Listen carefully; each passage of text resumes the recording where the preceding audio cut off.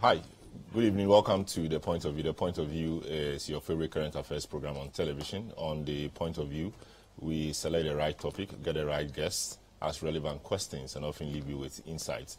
Tonight, we have a big discussion with a table full of technocrats. We are looking at Ghana's road to economic recovery.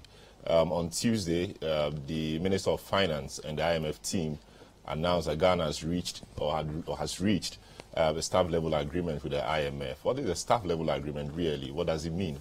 Is it an irreversible stage in the process? Can anything go wrong from here? And what does this mean to Ghana's road to economic recovery? How long is it going to take before we get back to where we were previously? These are matters that we'll be seeking some education and insights on from our guests. You can join a discussion as always on 0550585832 and just drop your comments and we'll read them out to the rest of you. If you have questions, send those questions through. We will ask our guests to help us appreciate the issues properly. It's a discussion of technocrats tonight. My name is Selorm Adonoo, sitting in for a regular host, Bernard Koku Able. Once again, you're welcome. I'll return, introduce my guest, and then we'll get a discussion underway.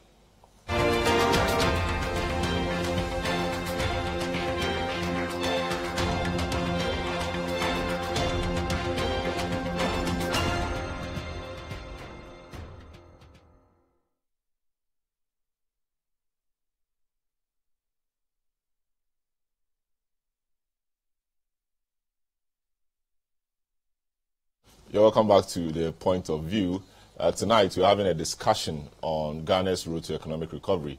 Government and the IMF yesterday or on Tuesday announced that the two sides have reached a staff-level agreement. And so what it means is that, we have to ensure that our debt operation works well so that we can also achieve or get to the management and board level agreement to clinch a deal. And the deal is worth $3 billion over a 3-year period. We'll understand what all of these mean tonight. Also, earlier in the day, the IMF, the chief of the IMF mission, Stefan Roder, spoke to my colleagues on the Citi Breakfast Show today. Let's listen to a brief part of that interview. We'll get back to the studio, and then I'll do the introduction of my guest, and we'll get a discussion underway. July 1, when our president announced the intention, at what point did the staff come in? At what point did your work begin? We started very quickly after the request from the authorities. We were able to send to Accra from Washington a mission very soon after the request. And really, I have to say, since then, we have engaged very closely with the Ghanaian authorities. We engage with a number of institutions, with other ministries, with Parliament, the Finance Committee, but we also engage with other stakeholders, civil society, unions, representatives of the private sector. It's very important for us to get a sense of what is really happening on the ground. We know that Ghana had balance of payment problems, and it was said that before the IMF would lend money to us, we had to do a debt sustainability analysis. What does that mean? Well, for the IMF to be able to lend to a country, it is very important for the institution to be comfortable and make sure that debt is going to be sustainable going forward. It means that the government will be able to repay its debt, on a sustainable basis over the medium term. So that's really something that is very important for us to be able to land. And so lots of discussions are about, what type of policies need to be implemented. This is one of the quickest you've arrived at a conclusion at staff level, at least for Ghana's case. It usually takes longer. Is this correct? And if it is, what accounted for this? I think I'd say probably the intensity of the engagement that we've had from the very beginning, from July. All of these missions sometimes, people in Ghana, they don't necessarily see that this is delivering because there is nothing to announce at the end of a mission. But the progress that is made in this context in terms of understanding what the challenges are, understanding what the authorities are going to do in terms of on the policy front to address these challenges is very important. That's what allowed us to make progress rapidly. Is there a sense that the general leadership of the IMF beyond the staff really want to do this? I'm asking because I remember in Washington, the IMF managing director was very clear. She said in Ghana needs help from the IMF. She says our problems are caused by COVID and the Russia-Ukraine crisis. She sort of sent some signal. Even a couple of days ago, we heard the U.S. ambassador say that if Ghana gets a staff-level agreement, the U.S. will support at the board level. Is there a sense in Washington that even before your work, there was some eagerness, possibly because of the geopolitical situation in the sub-region, that they can't allow Ghana to get to the brink of, say, Sri Lanka, so they had to do something? Well, the short answer is yes. There is some eagerness to help Ghana, of course. Everybody is well aware of the hardship that the people of Ghana are experiencing these days, and it is very important for us to help in this context.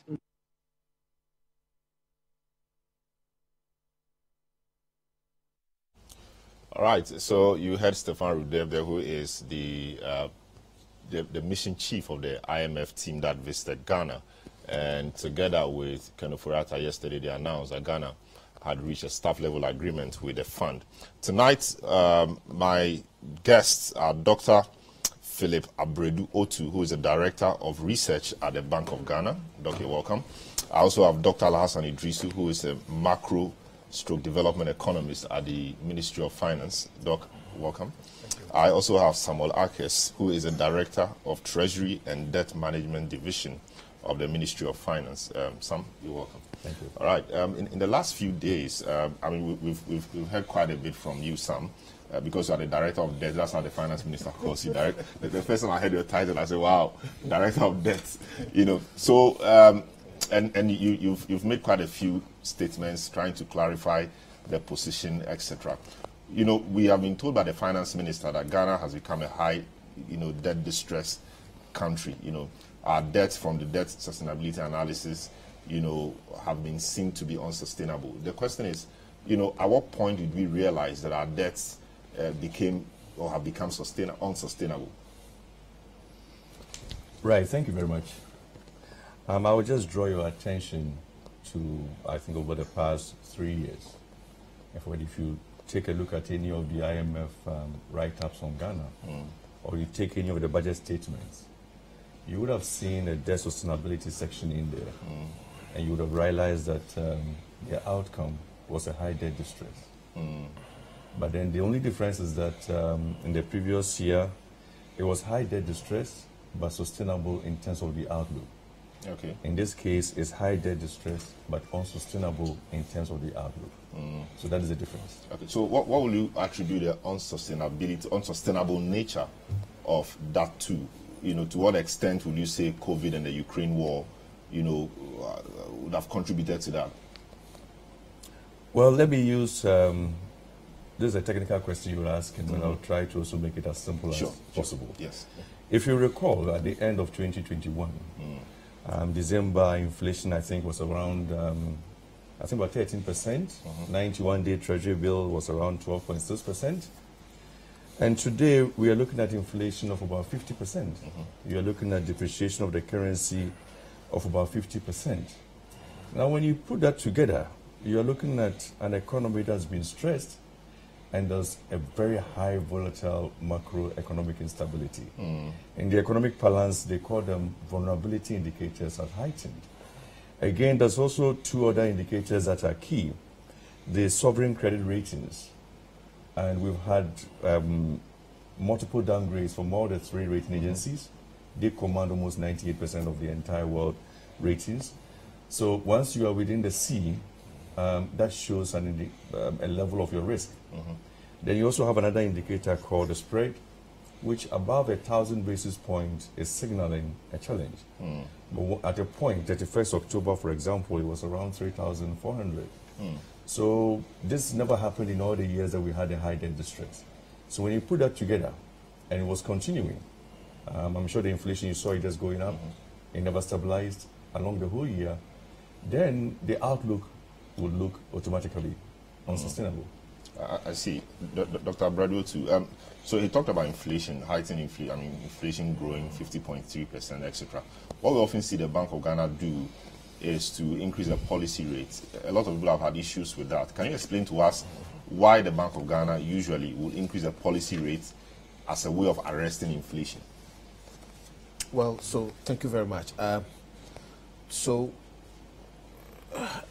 The inflation story normally comes in many forms. Inflation could come from cost push measures, and it could also come from the fact that there's too much inbuilt aggregate demand pressures in the economy, which is, stoking excessive demand for goods and services. And so when the Bank of Ghana makes a decision, we weigh these factors that are impinging on inflation, and we move to attack that portion which is driven by aggregate demand.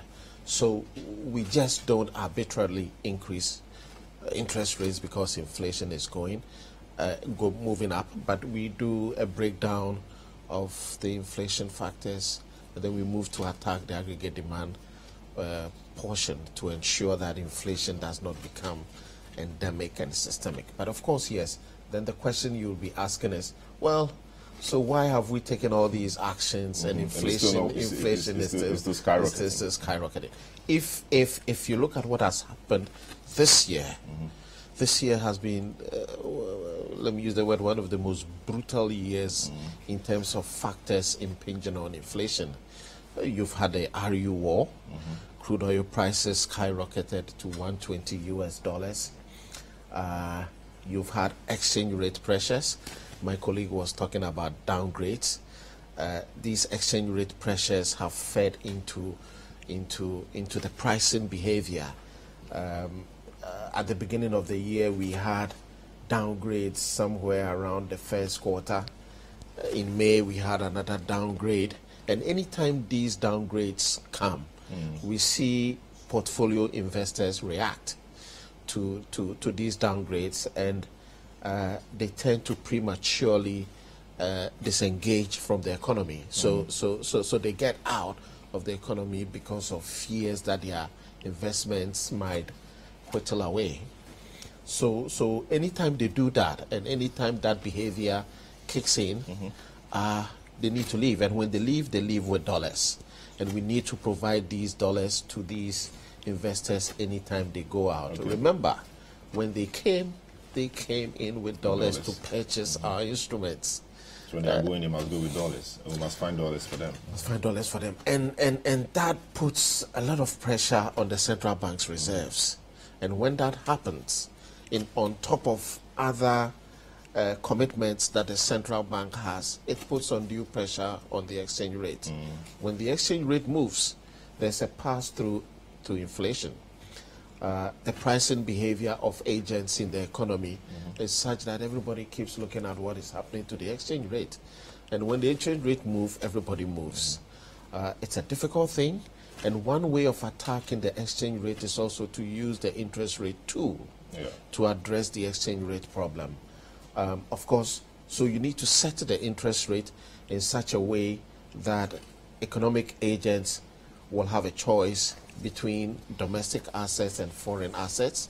And one way, when we do that, is to try to shift attention away from foreign assets to domestic assets to ease the pressure away from the exchange rate, and then spilling into inflation.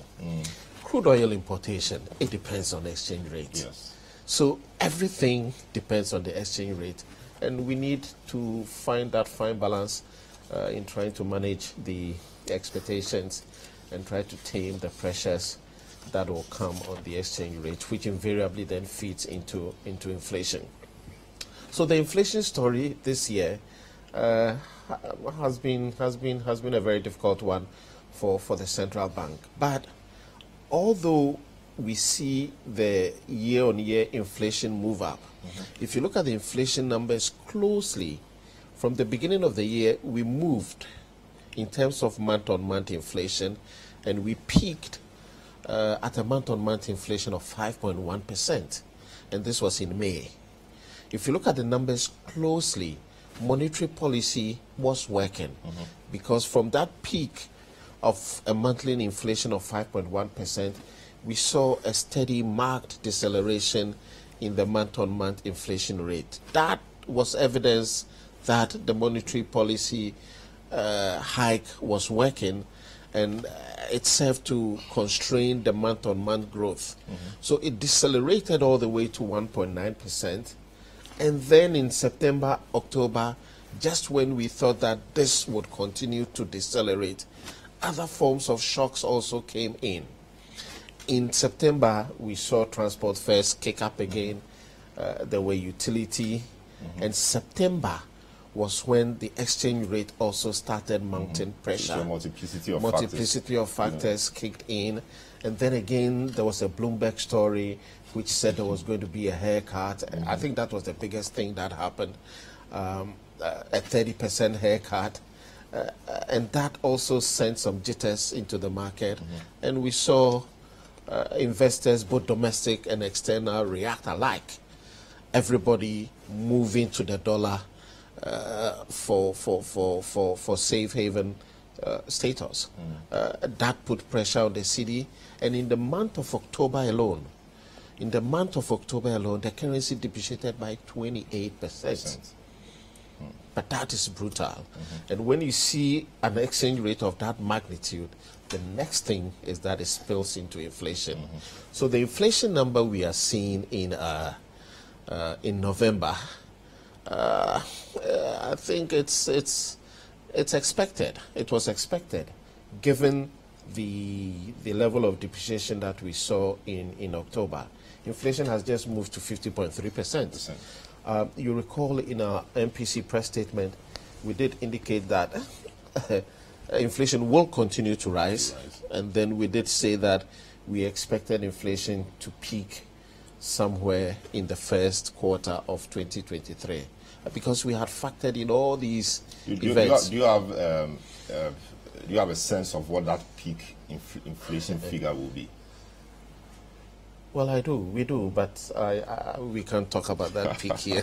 All right, so in terms of inflation, we can't talk about that peak here. Toby Afede, I think he was on your board some time back. Yeah. He authored a document recently where he, of course, he said it's something he's been saying since 2003, having issue with how we deal with how the Bank of Ghana looks at inflation, looking at it from a historical point of view rather than it being, an expected inflation.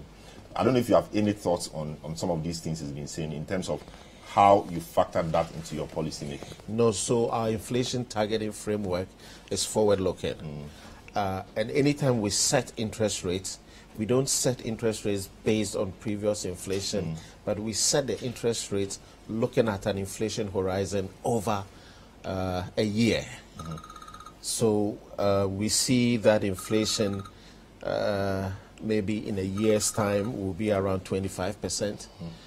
We set interest rate based on that 1 year forecast of inflation.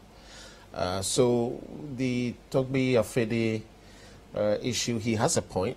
I recall at a time when he was on the board of the central bank, he kept saying that we needed to set policy based on the monthly rate of inflation. So he was even at that time saying that, look, don't do the year on year, because if you look at the year on year, you might set high interest rates which will kill the economy. Just look at the monthly, which is an inflation of where we peaked at 5.1. Set policy, set your interest rate based on these monthly inflation rate, but that has its own pitfalls as well. He actually thinks that the Bank of Ghana is to take some of the blame when we complain about the difficulties with the structure of our economy, in the sense that you make it difficult for local manufacturers to get credit because of how you do your targeting. So credit becomes so expensive, the local guys are unable to get credit, so it's easier to import from China and other places, and so it doesn't really help in economic growth. It doesn't help our economy to grow. So we are still stuck with this same import-driven economy, which has become the bane of everything we do in Ghana. But that's fine. So let me come to Dr. Idrisu.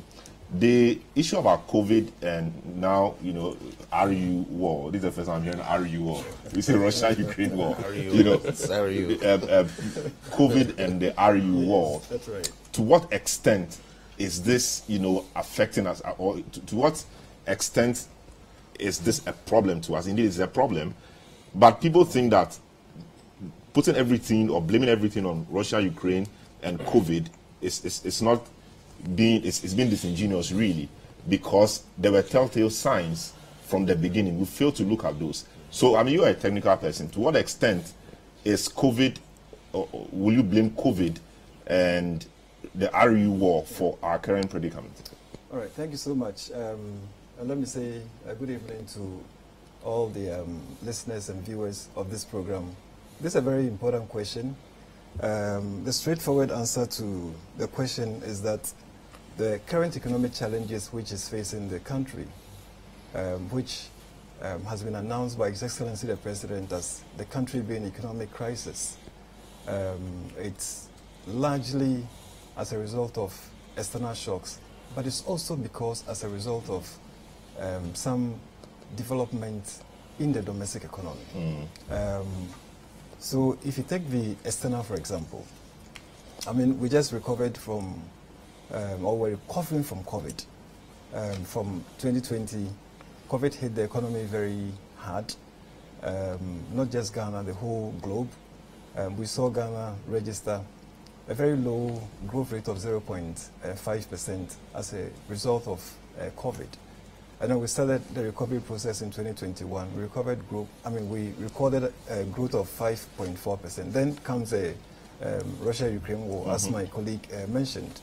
If you recall, when we did the 2022 budget, we actually hadn't factored in the impact of the Russia-Ukraine war. So during the media review, we actually had to revise the budget to reflect that. And when we did reflect the impact of Russia-Ukraine war, we had to downgrade growth for 2022 to 3.5%. So those are the current numbers we are looking at. And they affect the economy in many ways. So one, there are supply disruptions as a result of these external shocks.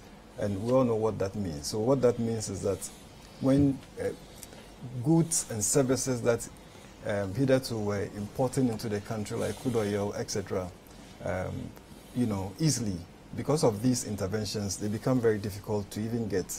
So we have supply issues and all that. But if I could just dwell on the global factor a bit, in addition to the direct impact of the COVID-19 and then the Russia-Ukraine war, we're also seeing the global economy experiencing new heights. And when I say new highs, we saw that in inflation, we saw that in global interest rates, we saw that in financing conditions, we are seeing that in crude oil prices and all that. What does this mean? For the first time in many years, we've seen global inflation peak up to in 40 years. Global inflation peak around 11% thereabout. We've seen interest rate hikes many times, and this has moved global interest rates. For example, if you talk about UK, for example, by the end of October 2022, we've seen the UK rate increase to 3%. We've seen the EU's marginal rate increase to 2.3%. We've seen the US federal funds rate increase to 3.1%. And we all know that these advanced countries usually have interest rates which are around 0.something%. So you can see the impact. I mean, inflation, we are looking at UK inflation hovering around 7.7%, sorry, 11.1% at the end of October. We are looking at US inflation around 7.7% and EU at 10.6%. And we all know that these countries usually will be observing inflation around 2% and all that. Then we have the impact of the tightened global financing conditions. As my colleague mentioned, I mean, in the global environment or the global arena, where we would usually go and pick Euro bonds at reasonably good rates, the conditions were so tightened as a result of these international shocks or global shocks that I mentioned, that as we speak today, Ghana is shut down completely from these external markets. So even if you want to go and pick money from the Eurobond markets, the money is not available for you because of the the kind of conditions that you are experiencing. But that's also so for the domestic economy. I mean, until recently, we go to the domestic market to pick money. We experienced auction shortfalls and all that. And it's because of the multiplicity of the issues my colleagues mentioned. So that's the global side. And if you come to the domestic side, of course, my colleagues have already mentioned the impact of the multiple credit rating downgrades that Ghana has gone through. We've seen the high interest rates that we are witnessing. I mean, treasury bill rates were around 14% or thereabouts some few months ago, or let's say a year ago. But today we are looking at treasury bill rates in the vicinity of 30-something%. It's very high at all standards. Depreciation of the city, as my colleague mentioned, year to date was just until recently, some few days ago, it was just about 50-something%. Now it's moved down to 42% or so as a result of a number of factors that we are witnessing. We also have one of the domestic issues which I believe also affected the economy was the impasse we had in Parliament with regards to the passage of the 2022 budget. You recall that it took a long time for the measures that were proposed in the budget to be passed. The e-levy, not only the e-levy, in fact the e-levy, almost all the measures took some time to pass.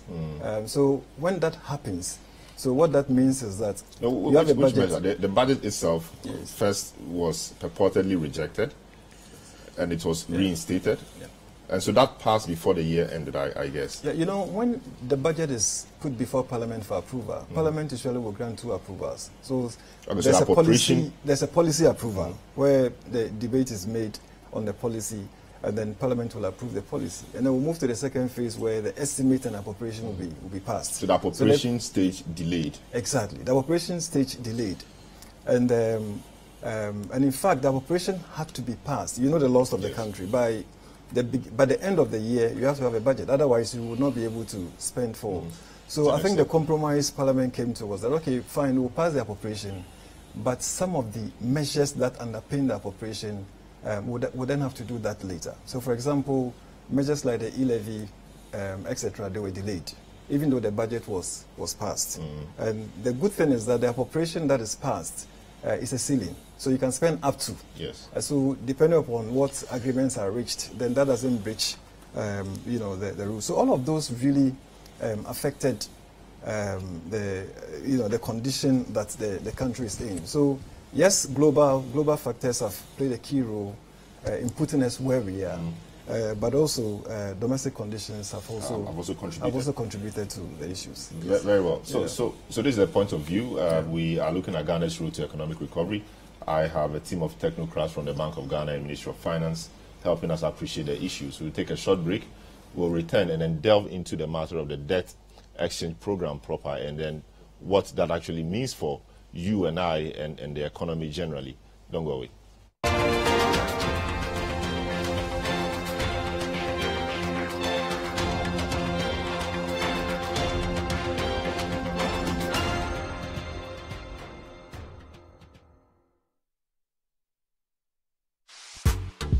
Did you know that every time you drink rich cocoa, you support 100% sustainably sourced Ghanaian cocoa and give a child access to quality education? Well done. This advert is FDA approved. Finally, anyone can become a household.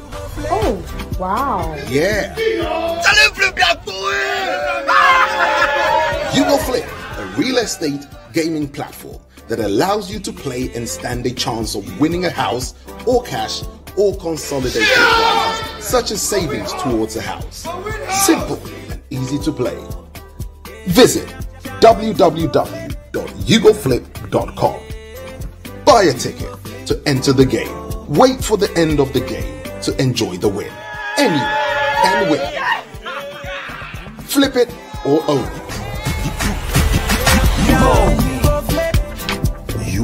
This advertisement has been vetted and approved by the Gaming Commission of Ghana. Play responsibly, not for persons below 18 years, and gaming can be addictive.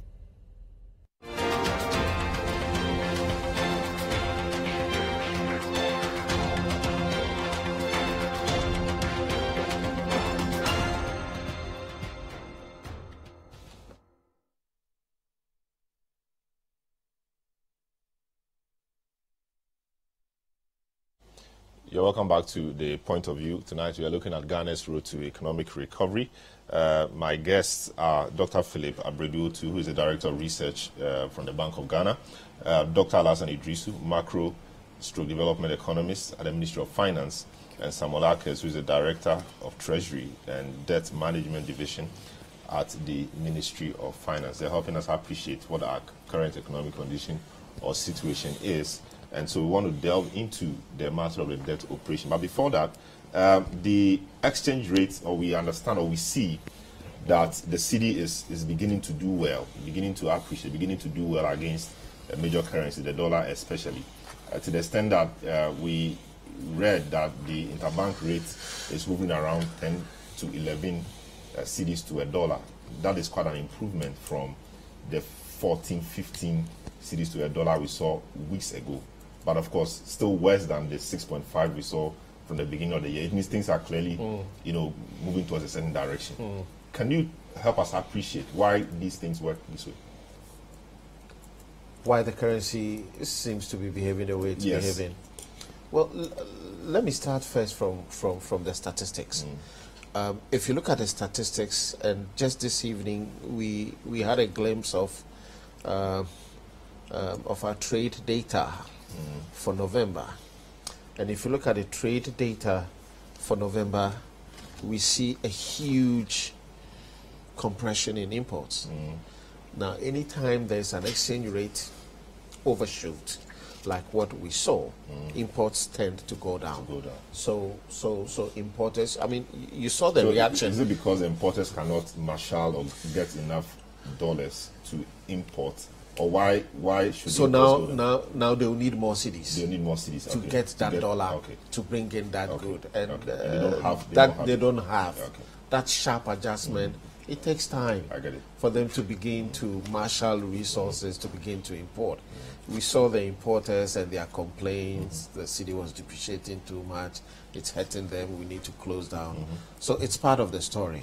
And if you compare the data from where we are today, as at November, to same time last year, November, that import bill has gone down by as much as 400 million.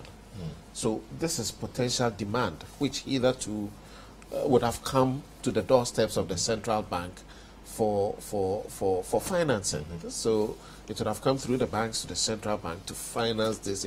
It's gone down significantly. So it's an evolution of things that have happened. So that demand going down is surely good for the city. It's good for the city. It's good for the city because we will not get agents coming in to demand that amount for imports. So the import compression story is true. The other one is monetary policy. If you look at our September monetary policy press release, we did come out with some measures. On top of the interest rate increase that we had, we increased the cash reserve ratio of the banks, and basically we were telling the banks that for all the deposits that you had, you needed to hold a portion in reserves at the central bank. So we progressively increased it from 12, 13, 14, and then the last one was supposed to have happened in November, 15%. So 15% of all deposits in the banking system were supposed to be locked as reserves, and it was designed to try to prevent excess liquidity from gushing out into the economy to chase the dollars or to demand dollars. That policy was successful. It was able to rake in substantial amount of liquidity from the banks. So the performance of the city now is not just. So I'm coming. I'm just listing out the factors. So the monetary policy is also part of the story. We have constrained liquidity in the system, and then the other one is what we just saw. The government of Ghana, IMF, staff level agreement. That in itself also brought some confidence. That the outlook looks very good, and that if we're able to follow the right steps and implement our fiscal consolidation plan and stick to the debt restructuring agenda, it bodes well for economic stability. And I think agents have internalized this. They see that the outlook is good, and therefore that in itself has brought about some feel-good factor, some confidence, and it's impacting on the exchange rate. I see. That's great. So it was good you mentioned that the import compression and the monetary policy decisions, because for many people, it's been just the announcement by the IMF that is resulted in. So it means that quite some work is going on behind the scenes, which is reflecting in the positive. And of course, if you talk to any forex bureau dealer now, he tells you there's no city liquidity. So there's a crunch, and you go there and they are not able to even change the dollars that you have for cities. They might tell you to go and come back later. That kind of story. It's a liquidity story permeating through the system to the forex bureau. I see. And that's the story. It's part of the story. I see. But the SLA, the staff level agreement, was big news this week. It has shaped the minds of agents. It's brought about some confidence. Great. This will continue for some time. For some time. Yeah. We are likely to see this continue for some time. So talking about staff level agreement, so prior to the staff level agreement, we announced that we're going to the IMF on 1st July, this year. After a lot of back and forth, we finally decided to go to the IMF. Now, sometime last week, we announced a debt operation program or a debt exchange program. So Mr. Akes, kindly help us appreciate what the government intends to do with its debt operation program and what that means for bondholders and other investors in the country. Well, thank you very much, Selorm. Maybe I'll just piggyback on my colleague's rendition on the exchange rate and maybe just give you some one fact. Okay. For every 50 pesos increase in the exchange, it adds about 14 billion Ghana cedis to the debt stock. So as he was giving a rendition, with a steep increase in September, without even transacting debt, you are having multiple increases just because you have more than half of the entire debt stock owed to external parties, which was contracted in dollars or other currencies. In fact, we convert all of them to dollars before you convert to cedis, so you have cross exchange rate. So the exchange rate, you see the debt stock is very sensitive to exchange rate depreciation. Now, you were asked about the program itself. Maybe I'll go back a little bit, because it's the first time in our history ever attempting something like this, of this nature. The debt operation. Of this nature, yes. Okay. A debt operation of this nature. We have many debt operations, market-led operations that you may have heard about, reprofiling, etc. They are market-led operations. Okay. And they are not a distress kind of operation level. But this is something that we've not seen before. Not many countries have been able to do that. And for example, if I use how the IMF puts it, that is like a medical doctor, the decision to make a surgery.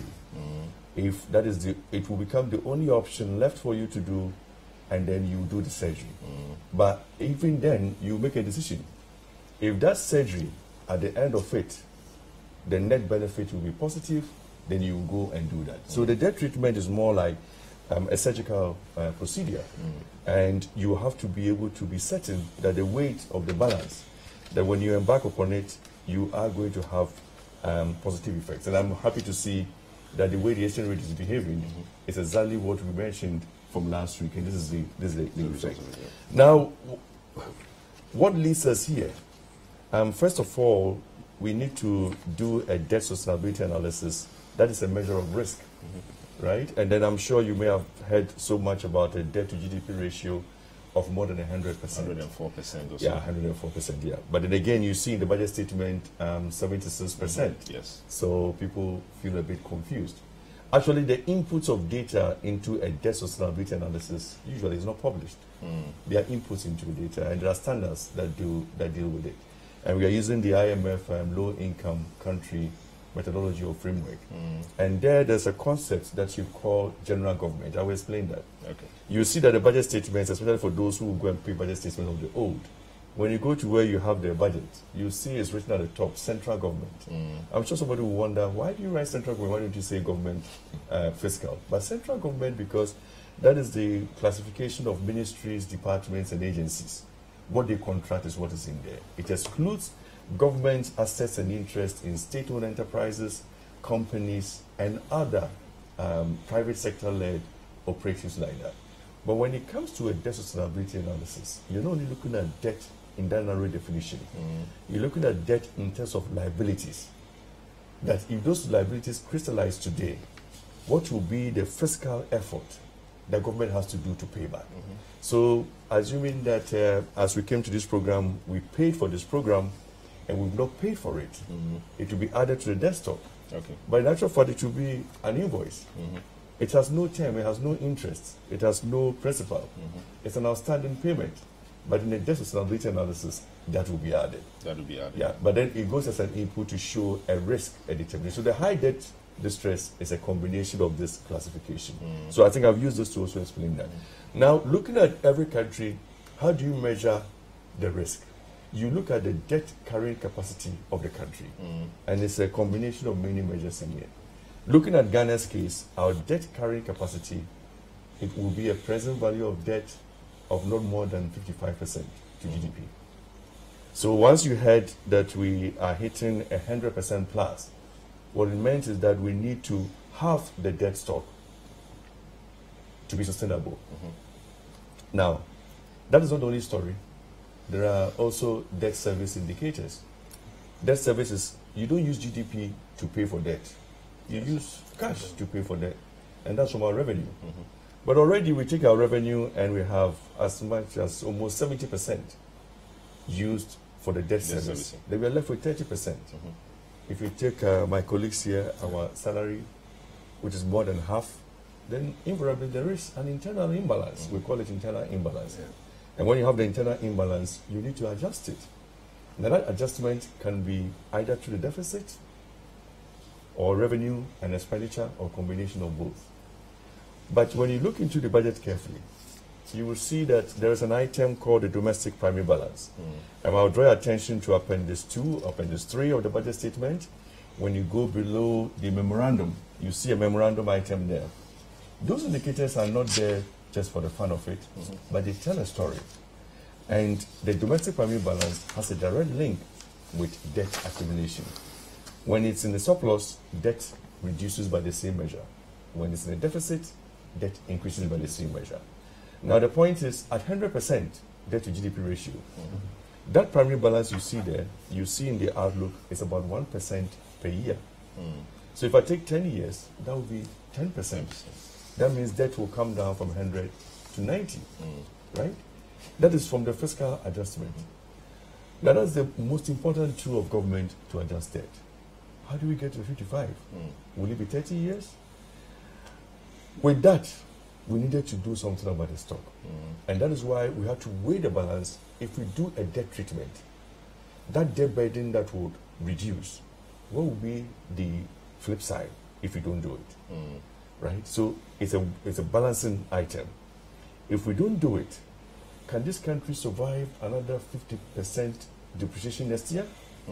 If you look at your money in 2 cumulative years, that will sound like 100% or something like that.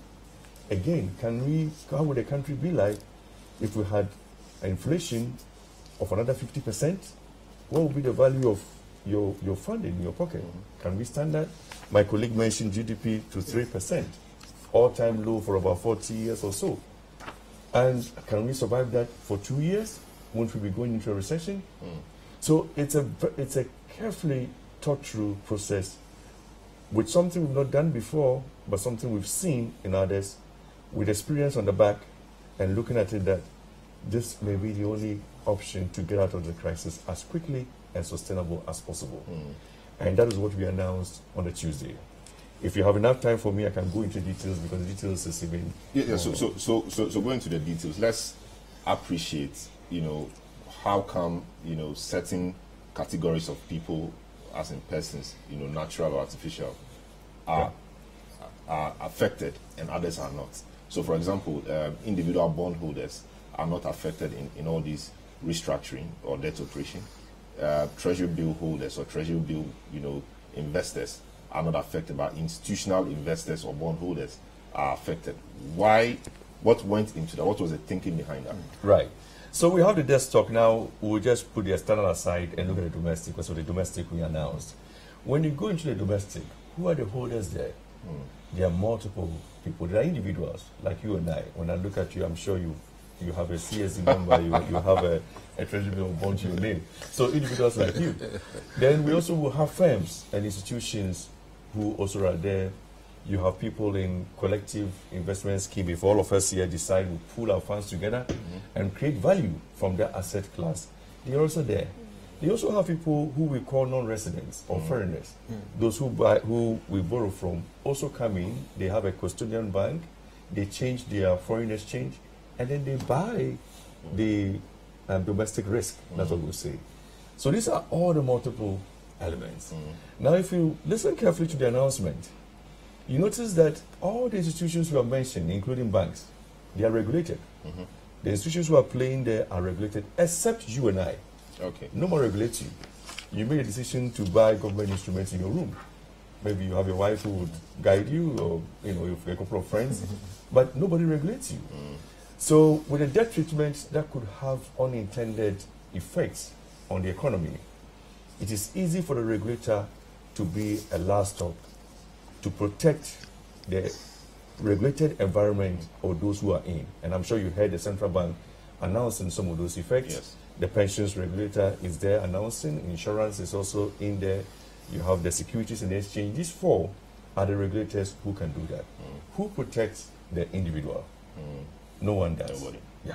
So excluding the individuals was a thought-through process that it will be difficult to understand what made the four of us decide to buy a treasury bill. It could be he's paying school fees. It could be yours is for paying rent. It could be that his is helping his income. It could be that mine is for my pension in the future. If I put all those four, I can't have a package that can satisfy you. But it's easier for the regulator. So that's the first thing. Is it also not the case that the cumulative investments of these people in terms of volumes is just very insignificant, that you do not need to burden them by taking that small money when you look at the whole? Because, yes. So that's you're right. part of that. You're right. Yeah, that's about 8 billion Ghana cedis. The total we have now is about 137. So that's about 140 million. So again, it's a science and an art. The science says we should go into it, but when you combine the art, unintended effects, you can drop that, and we did drop that out of the whole perimeter. Then again, you have the treasury bills. Now remember, the treasury bills, we're buying it almost every week. So there's maturity every week that is going on. So when we give the program for the exchange to occur, it crossed more than 1 week. It's 10 days. So what is happening to those who within that would have had maturity or carried on in treasury bills? So there's a practical difficulty in applying treasury bills into a perimeter of debt restructuring. So most countries don't actually apply the treasury bills. Then again, also we're very much aware that this debt treatment could somehow have an effect on the domestic market. There could not be, there may not be much money coming in. So you notice that when you look into the budget, you see 0 in some of the financing for the net domestic side. But at least the treasury bill market will be open, and there will still be some activity that will help liquidity. So to be clear, persons with investments in treasury bills, they are not affected, and as we speak, those with maturing investments can have their money and everything is moving on smoothly and uninterrupted. Yes, for tomorrow, Friday, there will be an auction, and I'm sure those last week, those who wanted to take their money had their money. Those who wanted to come on also had that. So it's operating, it's working, and that has been excluded from the whole perimeter. I see. Yeah. So Dr. Adrisu, help us understand why it was important for government to spread, the operation. Is it a 15-year spread? So we have, investment. So it's a debt exchange program. So persons with maturing bonds, had to exchange that for 4 new ones to mature in 2024, 2027, 2029, 2032, 2037. Can you explain to us why that is important to do? And also, why people with investments will not get anything in terms of interest in 2023, but will only get 5% and 10%, you know, the following years. Okay, I'll respectfully defer to my colleague, who is the Right. director for Let me- Then I'll take the IMF questions. Okay. So you want to know the rationale behind it? Now, let me put it this way. We have as many as existing bonds, about 60 of them operating. Okay. Now, for 2023 alone, you have as many as 18 maturing. That's about 1.5 for every month. Okay. Now, in the investment field, assuming you want to invest, and I want to find a yield curve, that is like, what interest will I get? Which of the bonds next year are you going to use as a reference to guide the market? So we have a fragmented bond market operation. So one of the major thoughts of defragmenting all of them and then making them, bring them into less than 10 was one of the strategies to help build the market. Don't forget, we have Euro bonds of about $13 billion outstanding. But how many are they? They are almost like single digit. So why do we have less in the domestic, and you have as many as 60, and you have that many issuances almost every week from Treasury? So it's also reforming the market in a bit. Now with the 4, now look at the strategy in there. You will notice that, as you rightly said, 2027, 29, 32, and 37. The reason being that within the whole space of things, if the market is closed for next year, and that is why we are paying the 0%. If we are not getting the people to bring in bonds, floating bonds, we're not getting that financing, so we'll be unable to pay for an interest, and that is why you see the 0. So it is to help us to be able to close the budget and then have a balance in that. My colleague can explain that to you. The following year, we presume that the market will start getting better. People will be seeing the confidence will start restoring, so we'll have the ability to pay 5%. Then the next year is 10. If the financial situation has the ability to pay more, why not? We will have put that on, right? So that's why it is stepped, 0, 5, and then 10.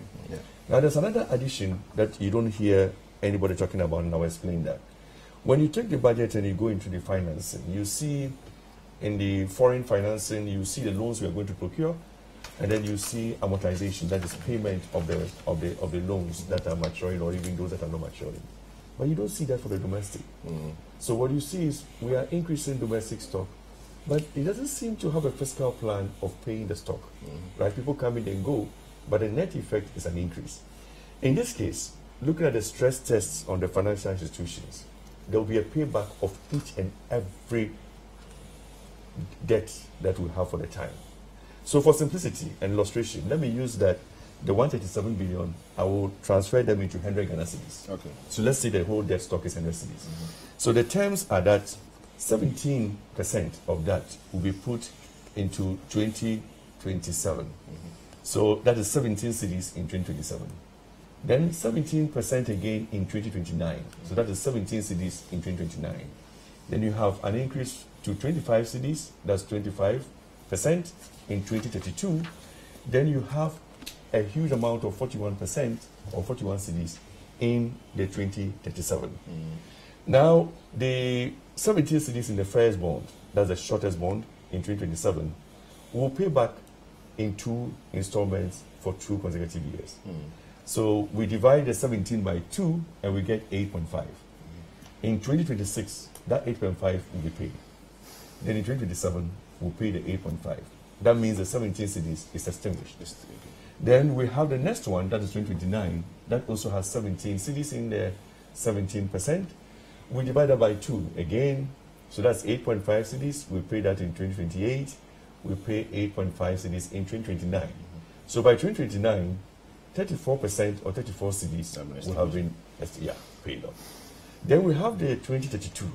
Now there, remember, I said 25% or 25 cedis. That is more than the 17. Yes. We are looking at the ability of my colleague's budget to be able to pay that off. So 2 years may be tough. So we'll do it in 3 years. 3 years. So we divide 25 by 3 and we get 8. That's the magic number of 8. So the 8, we start 8 in 2030, 8, 2031, 8, 2032, 8. So in total, we have 25 cedis, 17 cedis, and 17 cedis, adding up to 59 cedis paid by the end of 2032. That's 59% of the entire stock will be paid down. Then you have the last one, the 2037. Now that is 41 cities. Of cities. 41, yeah, but that's larger than the 17 and 25. So you divide up by 5. And 41 divided by 5 is 8.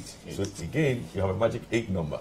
So, and then you start again in 2033, 34, 35, 36, and 37. And that extinguishes the whole debt profile, right? And that will call for a discipline, a fiscal discipline, and that will call for a responsible debt treatment that is ensuring that we close the legacy out of the show.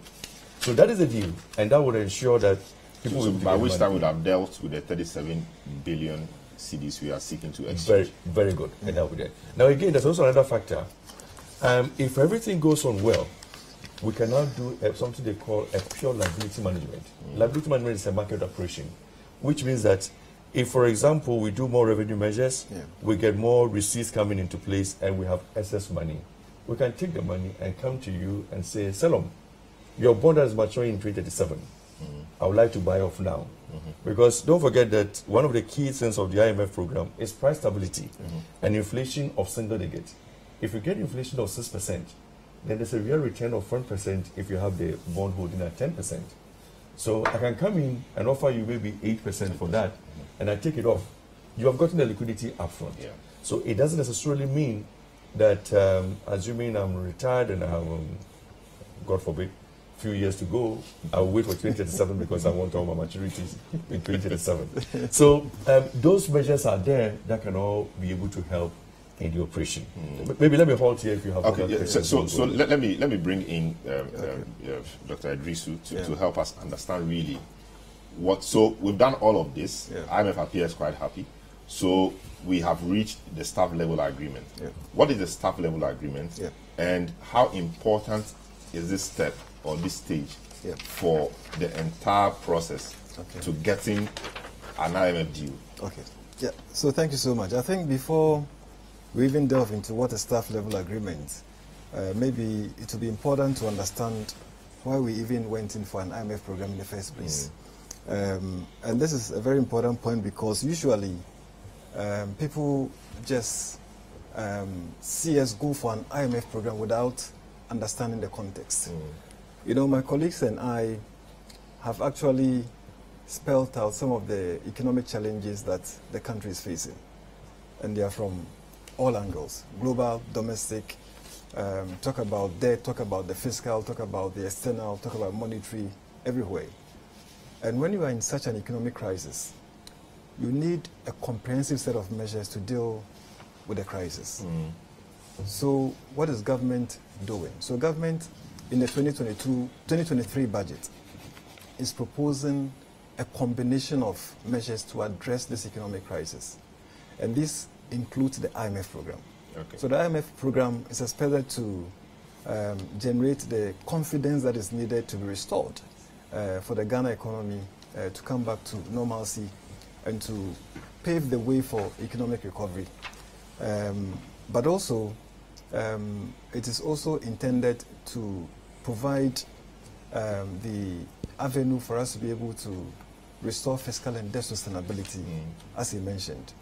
And also, when you go into an IMF program, one of the quick advantages is that you're able to get financing.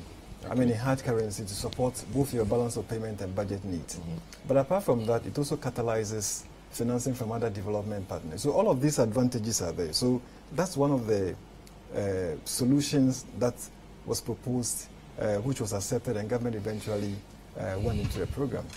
But you see, it's a combination of factors. So apart from the IMF going into an IMF program, then we have the debt operations that my colleague talked about. But then even the debt operation itself alone would not be able to deal with the issue. And that's how come, if you go into the 2022 budget, we're also proposing for consideration and approval of Parliament. 2023 budget, yes. A couple of fiscal measures. And when we say fiscal measures, we are looking at measures in the revenue side, and then expenditure side.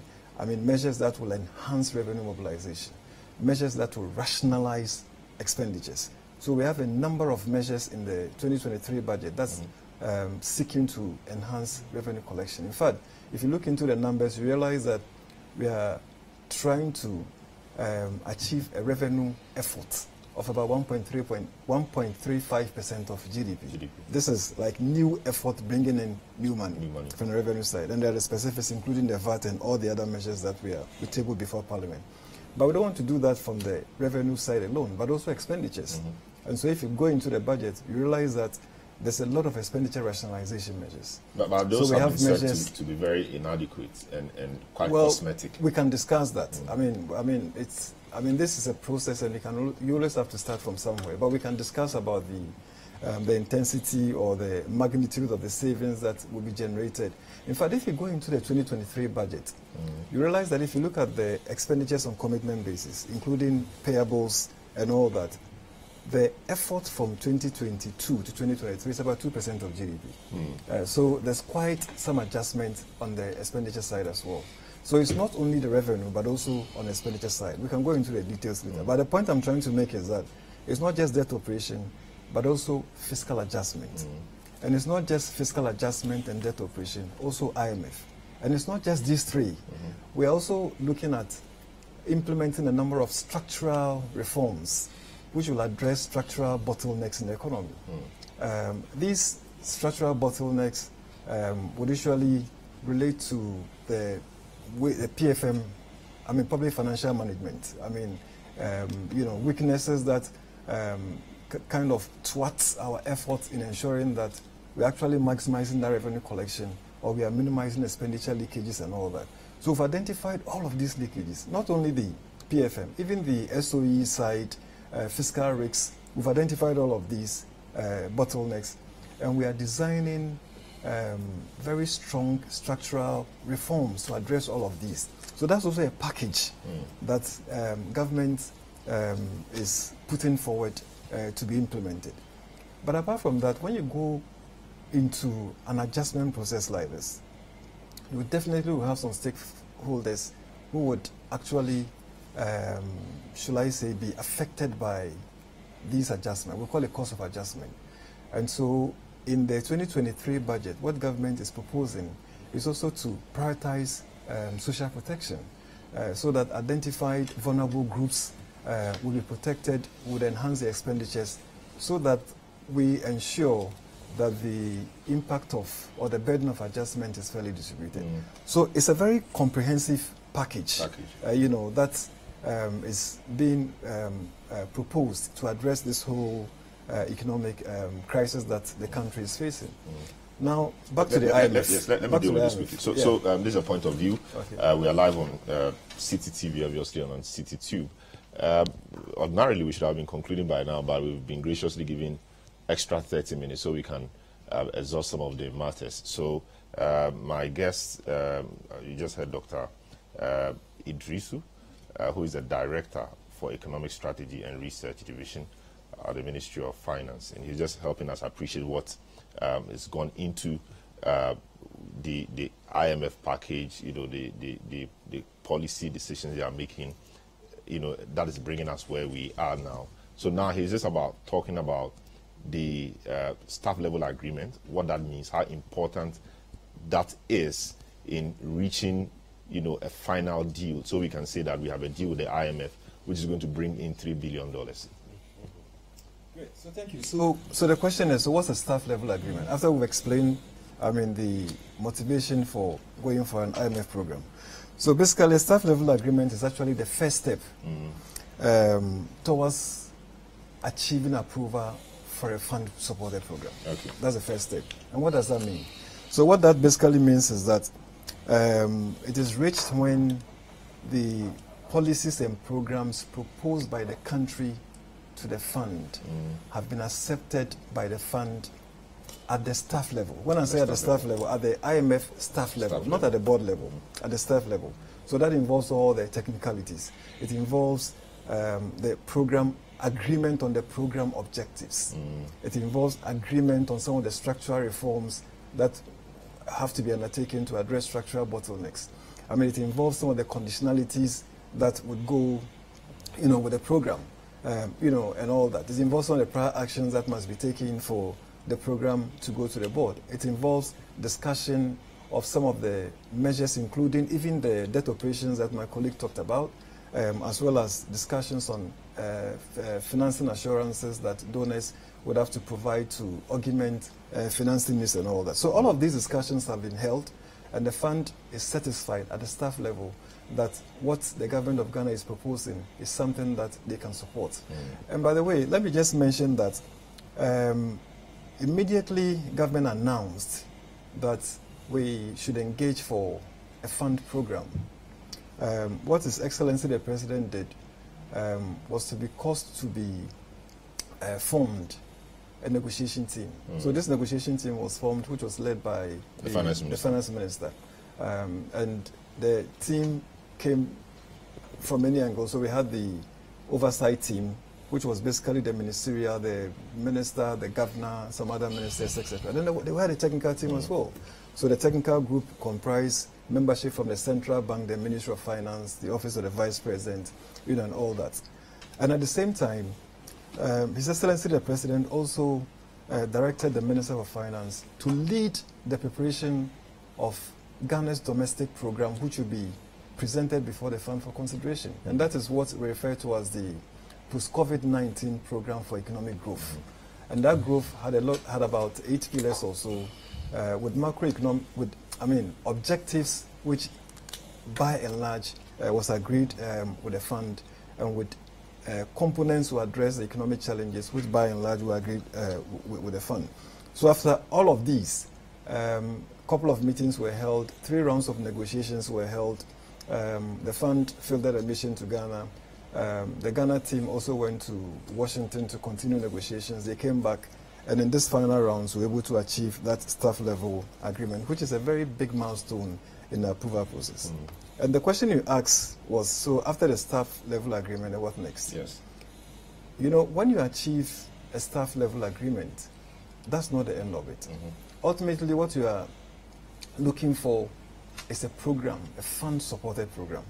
And you get a fund-supported program only when the program has been packaged and sent to the board for approval. So we still have a couple of, a couple of things to do. But exactly. Can anything go wrong, for example? So Yeah. I'll in a bit get to the difficulties we are having with the unions, right. etc. Yeah. But at this stage, to the next one, what can go wrong? Can anything go wrong? It goes to the board. The board is okay. You promised to do this. You failed to do it, and so we cannot give you a program. What would the board be looking out for before they finally give us a program?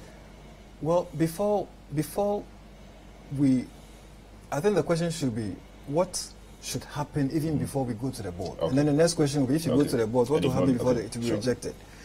So there are, as part of the fund program, we have what we call prior actions. Okay. So those are actions that have to be agreed upon with the fund and implemented even before we go to the fund, we go to the board. What are some of these? So for example, we prepared the 2023 budget to reflect some of these broad measures that I told you about, and they include some revenue measures. Revenue measures are expected to give us a certain yield. So we are, as I mentioned, we are looking at effort of about 1.3% of GDP. Now, these have been placed before Parliament. They will be discussed, they will be debated, and then they'll be considered, and eventually approvals would have to be given, as well as expenditure measures. So one of the things that would actually promote the sending of the documents to the fund and also eventual approval will be for the country or the country's parliament to approve the budget. Anything that is short of that would mean that even though we have very good policies in the budget, if it cannot be passed by Parliament, then it means that it will affect the program, because the program is dependent on the policies that have been outlined in the budget. So that's one such example. So we have to make sure that all of these... Then we should really be getting concerned, given the issues the minority, for example, is begun raising, because they have issue with some of the revenue measures, the e-levy, scrapping the threshold and taking it down to 1%. They say they want it at 0.5%, and even the threshold increased, you know. And so because of that, they are cautioning that, you know, that may struggle. they talk about VAT also, which is a very critical part of the budget and the revenue measures, then we should really be getting concerned about this, and we should start engaging them so we have a common ground, really. Well, I think that's a very important point you've made. Engagement is extremely important. I'm sure every stakeholder who is interested in Ghana coming out of this crisis will do everything possible to make sure that they contribute their quota for us to get out of this crisis. And one of the ways of doing that is to actually look at the budget, of course on its merit, and then consider it favorably. It is also their responsibility to make sure that whatever measures government proposes in the budget are measures that will inure to the benefit of the country. And they have to also look at it, the Parliament must look at it from their perspective as well. So I think it's a matter of ensuring that there is effective engagement at all levels, effective engagement at the majority side, at the minority side, the technical team also doing their best to explain the policy. Sometimes when you are not able to explain the rationale or the motivations behind the policies, then it becomes very difficult to appreciate for anyone to consider. But once those explanations are made, then they are able to ease the approval process. Very well. Yeah, so that's just one of the one of the factors. So after this, we go to the management and board level to get the approval. Then we are sorted. Then we are sorted. That's correct. Realistically, how long do you think this will take? Realistically, well, I think that if you look at when we started work from 1st July to engage for a farm program, the period that it has taken for the staff level agreement to be reached, we didn't just get there. A lot of effort went into it, a lot. In fact, it took the commitment from the highest level right to the technical, to the commitment from the fund for us to achieve that. And you hope to get the same commitment?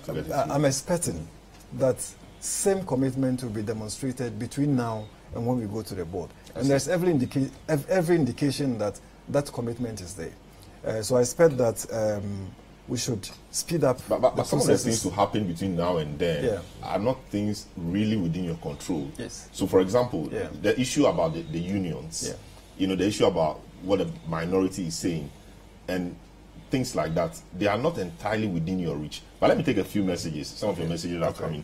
Please keep bringing technocrats like this to the show. They are bringing hope to us. This from Nathan Ashring in Awushi.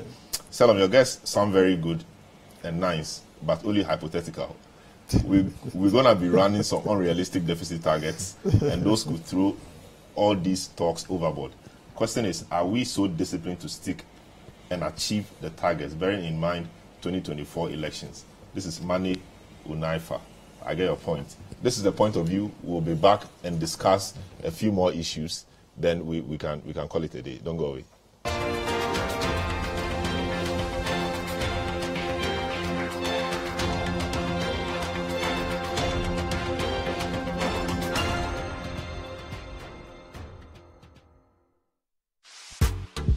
Did you know that every time you drink rich cocoa, you support 100% sustainably sourced Ghanaian cocoa and give a child access to quality education? Well done. This advert is FDA approved. This is Doha. This is Qatar. We come together tonight, 1 billion of us, in every corner of the globe where the beautiful game matters. Here for the show-stopping magic of a moment. Get DSTV access with an HD decoder plus dish kit for only 169 Ghana cedis and upgrade to compact to watch all the 64 matches. Here for every fan.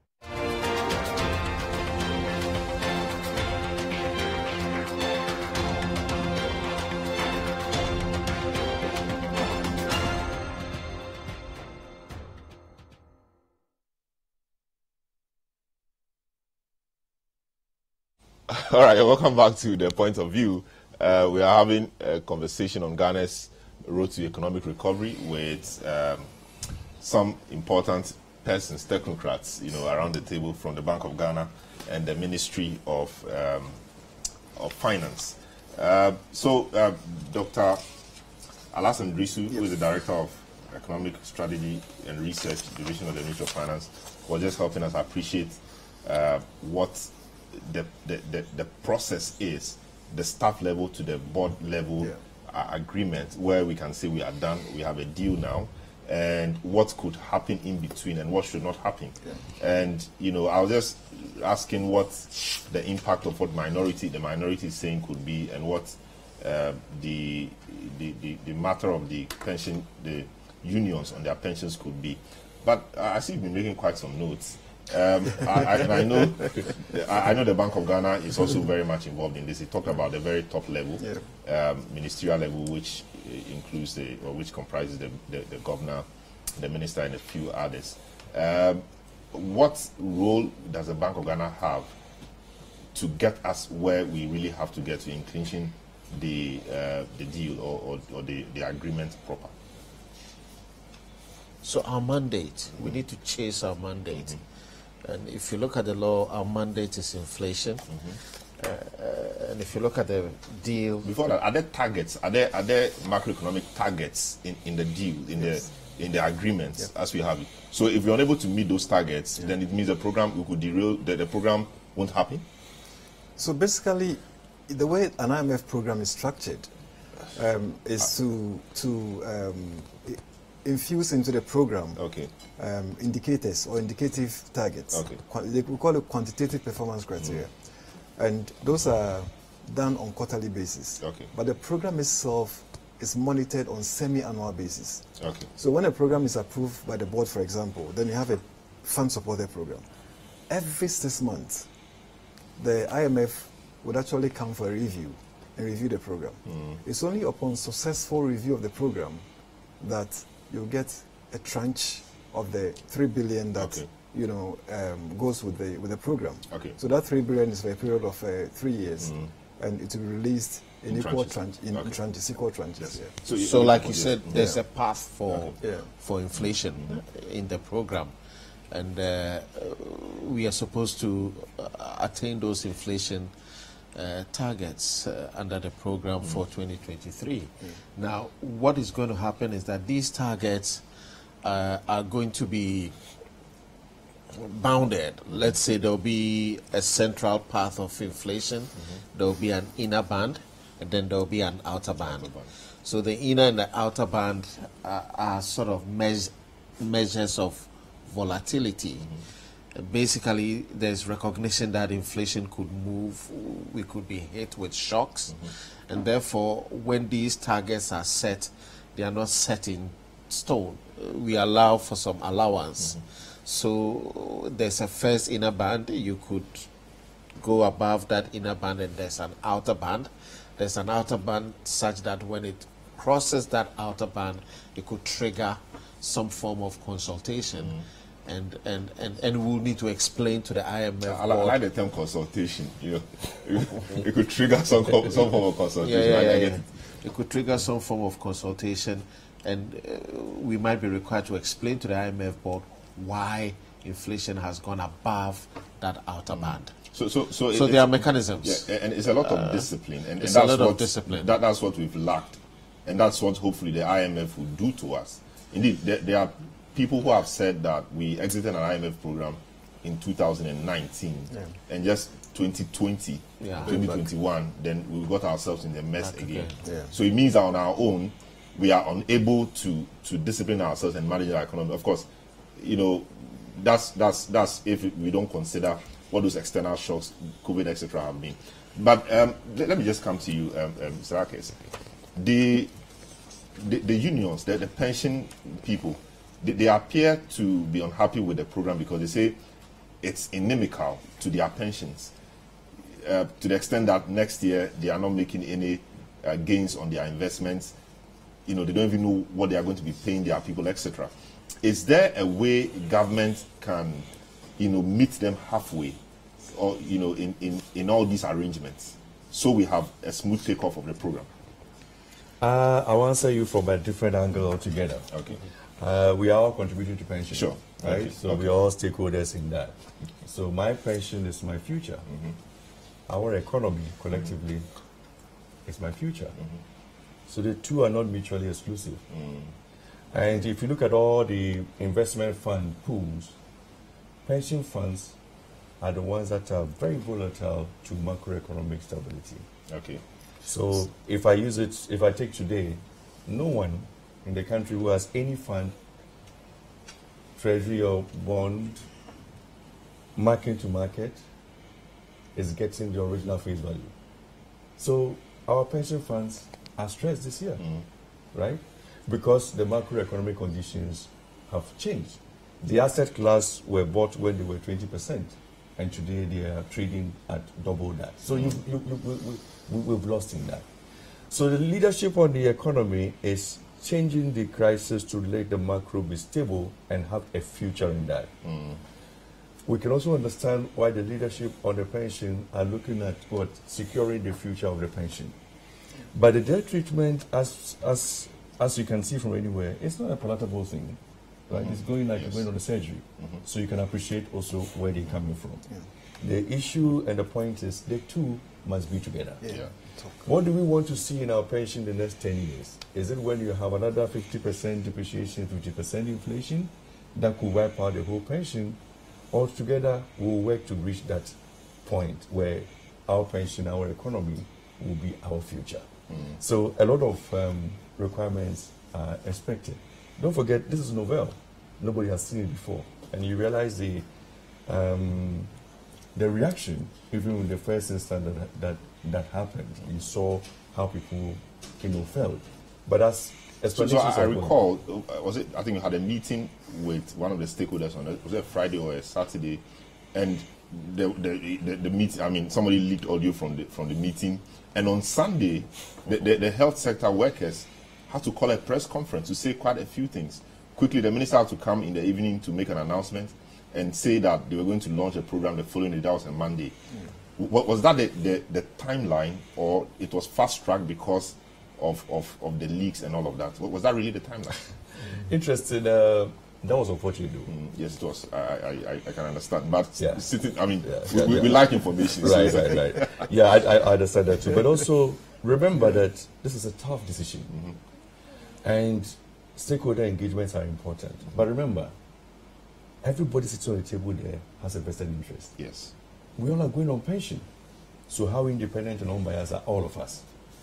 And also, don't forget that information is key. Information is money. Information is behavior. So if you do behavior finance, you can behave based on information that you pick. As we started consulting all of us in this room here, by the following day, all of you have been at the banks, taking your money. No bank deposits your money and then puts it there waiting for you to come on the day to pick all your 100%. So that meeting on a holiday, was not a trading day, was a holiday, was to have a stakeholder engagement. This is heavy thing, and government cannot do it alone. So it was a stakeholder engagement that was trying to explain, because it's not everything that can be put on a publication. The minister only mentioned 2 pages, but you could see from the questions and answers that there were many dimensions of things. So that was what happened on that day. With the way, and don't forget, when we started work in the past, it could take 3 months to hold information, even if there's a leakage. You could control it. With social media, within hours, since all over the place. Yes, all over the place. So economic management has also changed, where it had to react. Saturday had gone, Sunday morning was on, crisis had commenced, and people were going to have a serious unintended effect on Monday morning. Some countries you've seen financial crisis occurring. So even though the plan was to announce on a Monday morning, the Honorable Minister had to diffuse on the Sunday. Okay, so what level of uptake will be enough to ensure the success of the program? Now we see a lot of people saying they don't want it, they won't do it. So far, we have up to the 19th, which is sometime next week. What's the uptake like now, and what level of uptake will you say is sufficient to ensure the success of the program? I don't know who takes that. Maybe you. All right, I'll take it. I think there's a lot of work for us to do, and do you have people responding to the invitation yet? Has anybody taken up the offer? Not yet, or not to the best of your knowledge. We haven't checked it because also dealing with a lot of engagements like you're doing. It's quite a very heavy and very detailed. If we have an engagement on a technical level, we will not be speaking this English. I get it. It will be heavy numbers and all kinds of models. So quite a lot of work has to be done. I think also we have a short window to engage everybody to explain and get more understanding. The expectation is that we'll have everyone falling in line because the individuals are out, so you have more or less the institutions. Sometimes the uncertainty across people, get that kind of reaction. But Selorm, you were here. I think that's the reason we've come here. For the first time, you've seen technocrats trying to explain, though the time is short because you're giving us something that we've done for days, weekends, months, crashing all kind of numbers. It's a bit too small to do that. So we'll be having many engagements. So let me squeeze you further. People say that the IMF wasn't the only option available. There's a common framework, the DSSI, etc. Can you, in 1 minute, tell us why we did not go the common framework route? Right. Just in 1 minute. Right, thank you. I believe the common framework replaces the DSSI. The DSSI, yeah. But at the time, the DSSI, when it came on in April 2020, if you look at it carefully, Ghana's debt profile had changed. The DSSI was by the G20 and for bilateral loans. In the year 2000, before we went on HIPIC, bilateral and multilateral loans were about 94% of our debt stock. In 2020, it was about 5%. Now, the rating agencies did not know how to react because the issue is when you look at the legal contents of our loans, there's something they call cross default, meaning that if I default on my colleague Philip, it is taken as you've defaulted on mine. So if bilateral, I restructure it. If I restructure it, then it may connote a default across all our debt holdings. Now, when we learn some basic thing in school, I think in the university, they look at 80-20 of the problem. Would you use 80% of the effort to solve 20% of the problem? At the time, it was 94%. But in 2020, it was 5%. I have 95% unsolved problem. If I'm looking at debt service that I cannot pay, is it a 5% that will be critical or 95%? Would I love, at that time, the rating agencies by Moody's, we had B3 with a negative outlook. We could still have gone to the market. With uncertainty and downgrading everyone, would you chance for 5% solution to have also a downgrade? That's number two. Number three, there was also a legal question that was arising from the debt suspension. It was only asking the private sector to voluntarily operate, and nobody had done that. So there's only 3 countries, Zambia, Chad, Ethiopia, have attempted it and not concluded it. So there's not a history to that. So when you put all of that together, so again, the IMF surely is a best approach we have, because obviously the common framework, given what we've seen with Chad, Ethiopia, and Zambia, and our context, we couldn't go that route, or we couldn't have gone that route. So that going the IMF way is the best option. Yeah, because IMF also, your conditions must be right. You must have internal and external imbalance. So balance of payments on the side, by deficits on the side, without a financial assurance. So once the two coincided, you go on the IMF program. But again, on the common framework, one of the conditions is you must be on an IMF program. So the DSSI, we didn't have an IMF program. But this one, you had an IMF program. Okay, it makes sense. So let me take a final word, Dr. Final word. I think the BOG is working hard to stabilize the current situation. We are watching closely inflation developments, and we'll respond aggressively and do all what we can to contain inflation. We'll continue to deepen our coordination with the Ministry of Finance. We work very closely. We talk a lot amongst ourselves. We do push policies to our superiors, who then take these things up to other levels. So that coordination between us and Ministry of Finance is very key. We will work to deepen it further as we move along. I think one question on the minds of people is the city is depreciating, inflation is rising, you see a disconnect. When will these converge? Align. I think that alignment is coming pretty much soon. We should expect that alignment. And I think in some, we should expect a sharp deceleration in inflation next year beyond that peak that we expect somewhere in the first quarter of 2023. And when we are confident that inflation's deceleration is on a path that we think will help sustain economic activity more, we can then begin to ease interest rates come down on interest rates, and then growth should begin to pick up down the line in 2023. Very well. Thank you. 30 seconds. 30 seconds. So thank you. I think that we are not out of the woods yet, and all stakeholders must come together, work together to ensure that we are addressing these economic challenges together.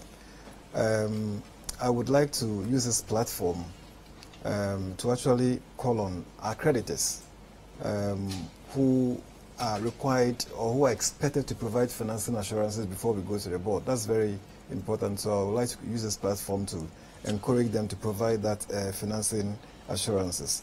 I would also like to use this platform to call on all Ghanaians. In fact, the IMF program involves the implementation of structural reforms. These are very necessary but tough reforms.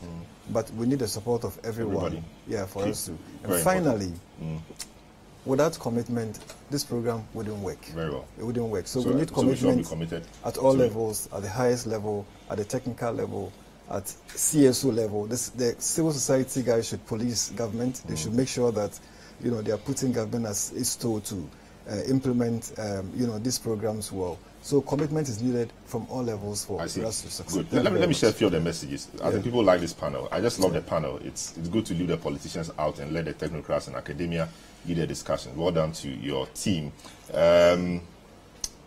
This one says, good evening, Selorm. I'm quite curious about what happens to our secondary bond markets in the next few years, given the debt exchange, and what will be the modalities for individual bondholders who have their bonds maturing. From Ebony in New Achimota. They'll take that question up later. Good evening, Selorm. I want to know from your guests whether the appreciation of the cedi is a temporary, short-term gap measure. Any assurance that the appreciation may continue for this month, December? I think he said that. He said we will see better days. Selorm, great discussion. I'm only sad that this nation cannot survive on its own for at least 4 years. We always run to the IMF for a bailout. Every government hands the nation over to IMF before leaving office for the next government to face their conditionalities. From Philip Mensah and Goma Potting. Dr. Babamusa says, Selorm, you have assembled technocrats that gave everyone in the West African region hope on the economy, on Ghana's economy. That is great. We are watching from Nigeria, and they have done a great work. The SLA is commendable, thanks to the Bank of Ghana and the Ministry of Finance. Well, so that's how we conclude today's edition of the program. It's in a program of technocrats and experts. Dr. Philip Abredu-Otu, the Director of Research at the Bank of Ghana. Dr. Al-Hassan Idrisu is the Director for Economic Strategy and Research Division at the Finance Ministry. And Samuel Akes, Minister Course Director of Debt, is the Director of Treasury and Debt Management Division of the Ministry of Finance. My name is Selorm Adonoo. I'm starting for a regular host, Bernard Avle. Have a good evening.